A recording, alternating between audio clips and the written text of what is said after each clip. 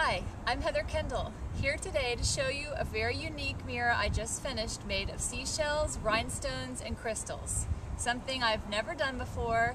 This designer, Rebecca Elsley from Connecticut, had a mirror that she liked and is making this for her client.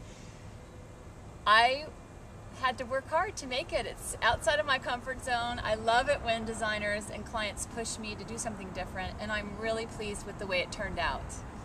As you can see, we used a trim, beautiful rhinestone trim here on the inside and outside edge, and then we took that trim and split it and used it on the starfish and on turbos, wrapped around all on different shells on the mirror.